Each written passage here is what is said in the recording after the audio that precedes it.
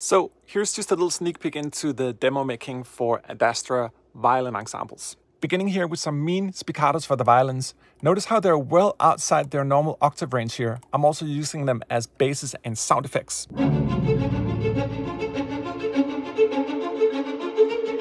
And then I took the same spiccatos here, but added a little bit of extra offset to it. That way we get a little more sort of sharp attack.